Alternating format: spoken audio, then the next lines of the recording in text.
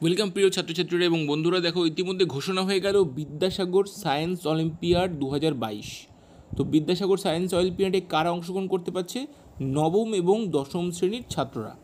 তো এখানে কী ভাবে করবে, কি এর থেকে বেনিফিট আছে, কোন কোন স্তরে পরীক্ষা হবে, তার পদ্ধতি, সিলেবাস বিস্তারিত আমি তোমাদেরকে জানাবো। এবং যেটা ঘোষণা হয়েছে বোর্ডের তরফ থেকে সরাসরি সেটা আমরা দেখে নেব। তো চলো দেখে নিই। স্কুল এডুকেশন ডিপার্টমেন্ট থেকে বলা হয়েছে যে বিদ্যাসাগর সায়েন্স অলিম্পিয়াড পরীক্ষার দিনক্ষণ এবং বিস্তারিত। The first layer of examination has been schedule on 8 মে। প্রথম পরীক্ষাটা যেটা শিডিউল করা হয়েছে, দেখো আমরা দেখতে পাচ্ছি এটা কিন্তু 8 মে করা হয়েছে 2022, 12টা থেকে 3টে পর্যন্ত পরীক্ষাটি হবে। The schedule may be postponed or cancelled in case of any unavoidable circumstances. কোনো বড়সড় সমস্যা না হলে এই শিডিউলটা কিন্তু ফিক্স থাকছে।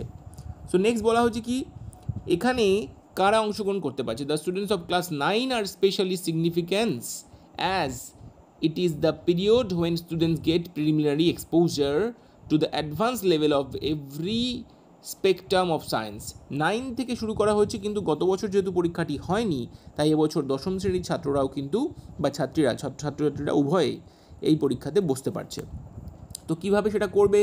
দেখো, উদ্দেশ্য বলা হয়েছে বিভিন্ন রকম উদ্দেশ্য, সেখানে ছাত্রদের ডেভেলপমেন্ট, মেন্টাল এবং প্রত্যেক রকম অ্যাপটিটিউড ডেভেলপমেন্টের উপরেই এটা করা হয়েছে। তো সেখানে কি এলিজিবিলিটি আছে, কি থাকলে তুমি পরীক্ষায় বসতে পারবে। প্রথমে বলা হয়েছে যে গভর্নমেন্ট এইডেড এবং গভর্নমেন্ট স্কুলে তুমি যদি পড়াশোনা করো, তাহলে তুমি কিন্তু গভর্নমেন্ট স্পন্সর স্কুলে পড়াশোনা করলে তাহলে কিন্তু অবশ্যই এটাতে অংশগ্রহণ করতে পারবে। ঠিক আছে? এবং কি বলেছে, students category class 9, top 5 students of class 9 of a school nominated by AHM TIC of a school based on the performance in the annual examinations of class 6. Class 6 এর যে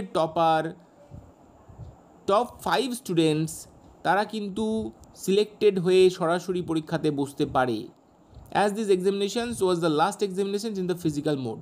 কারণ 6এই লাস্ট পরীক্ষা হয়েছিল, নবম শ্রেণীতে তো যারা উঠেছো তারা 6এই লাস্ট অ্যানুয়াল পরীক্ষা দিয়েছিলে, তাই অ্যানুয়াল পরীক্ষা যেটা 6এর রেজাল্ট ছিল তার উপরে ভিত্তি করে টপ 5 স্টুডেন্টকে কিন্তু সিলেক্ট করতে পারবেন AHM বা TIC। এবং for students of class 10 already registered as nominated by AHM TIC of A school, তারাও কিন্তু পারবে। এখানে সিলেবাস কি বলা হয়েছে?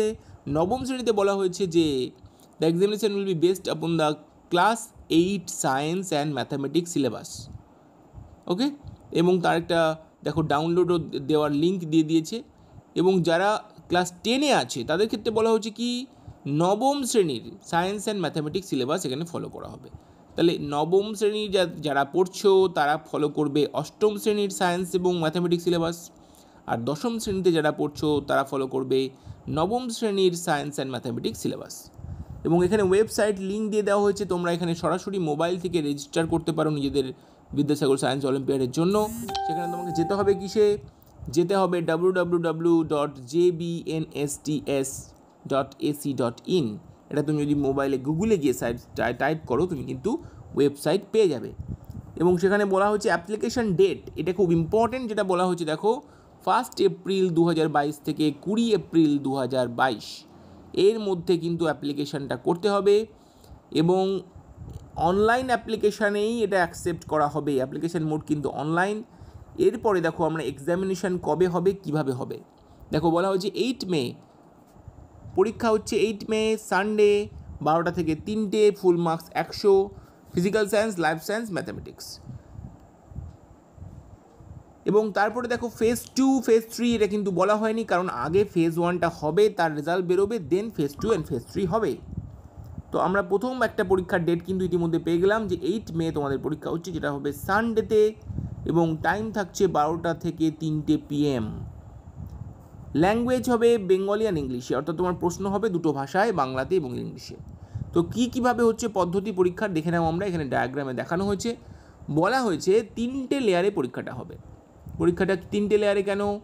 প্রথম যে স্তরটা সেটা হচ্ছে কি, top 5 students of class 9 of each school, A unit base on the performance of annual examination of class 6। নবম শ্রেণীতে যারা বর্তমানে পড়ছে তাদেরকে টপ 5 যারা আছো তাদেরকে সিলেক্ট করা হচ্ছে পরীক্ষার জন্য। সেটা ব্লক বা মিউনিসিপ্যালিটি লেভেল থেকে লেয়ার 1 পরীক্ষা হচ্ছে। এরপর যারা ভালো রেজাল্ট করছো তাদের মধ্যে থেকে কি বলা হয়েছে, টপ 10% স্টুডেন্ট, সারা পশ্চিমবঙ্গ জুড়ে পরীক্ষাটি হচ্ছে, সেখান থেকে 10%, 10% অর্থাৎ 100 জন যদি পরীক্ষা দেয় 10 জনকে সেখান থেকে বেছে নেওয়া হবে। তারা হচ্ছে layer 2তে।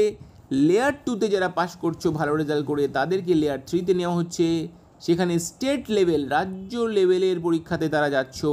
Top 20 students of each district selected through layer 2, সেখানে 20% স্টুডেন্ট অর্থাৎ 100 জন যদি ওখানে পাস করে লেয়ার 2তে, তার মধ্যে 20 জনকে নেওয়া হবে।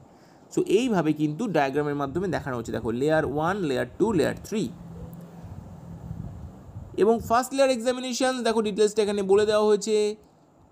কি বলা হচ্ছে, 2 separate examination for students of class 9 and 10, দুটো আলাদা আলাদা পরীক্ষা হচ্ছে, সেই টাইমটাও কিন্তু বলে দেওয়া হয়েছে।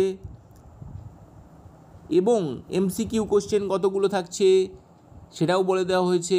Physical science, life science, sports কোশ্চেনের শ্রেণী বিভাগ দেখে নাও। Physical science 40, life science 30, mathematics 30।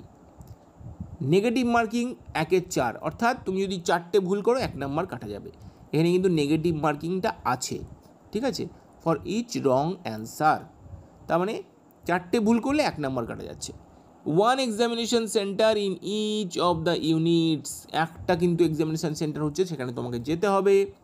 Outcome, এখানে কি বলা হচ্ছে, রেজাল্ট, অর্থাৎ তুমি যদি ভালো রেজাল্ট করো এবং 3 লেয়ারে তুমি পৌঁছাও, top 3 candidates of each unit will be awarded book grant of 1000 টাকা। বুক গ্র্যান্ট দেওয়া হচ্ছে 1000। টপ 10 স্টুডেন্টস বলা হচ্ছে, students from each unit will qualify the second layer of examinations will be অ্যাকনলেজড by participation certificate. এবং সেকেন্ড লেয়ার এক্সামিনেশনের সম্পর্কেও দেখো details দিয়ে দিয়েছে, ডেটটা শুধু দেওয়া হয়নি। তো এখানে যে সেকেন্ড লেয়ার এক্সামিনেশনটা হচ্ছে ইন্টার ডিস্ট্রিক্ট, অর্থাৎ অন্যান্য সমস্ত ডিস্ট্রিক্টের সঙ্গে তুমি যখন বসছো সেই পরীক্ষাটা হচ্ছে সেকেন্ড লেয়ার, আর স্টেট লেভেলে যখন বসছো সেটা হচ্ছে থার্ড লেয়ার। সো এখানে সেকেন্ড লেয়ারে কী বলেছে, total marks 100, physical science 40, life science 30, mathematics 30। এখানেও নেগেটিভ মার্কিং থাকছে, কিন্তু এখানে নেগেটিভ মার্কিংটা দুটো কাটা গেলে 1 নাম্বার, 1-2 করে। আউটকাম কি বলা হয়েছে, এখানে টপ 10 স্টুডেন্টসরা 2000 টাকা বই কেনার টাকা পাচ্ছে, এবং 20% স্টুডেন্টস তারা কী পাচ্ছে, qualify third layer examination certificate পাচ্ছে। নেক্সট চলে যাব আমরা থার্ড লেয়ার এক্সামিনেশানে। থার্ড লেয়ারে কী বলেছে, যেটা ডিস্ট্রিক্ট লেভেল থেকে তুমি স্টেট লেভেলে উঠলে সেখানে থার্ড লেয়ার এক্সামিনেশান হচ্ছে, সেখানে total marks 60, physical science 20, life science 20, mathematics 20। আউটকামে কী পাচ্ছ,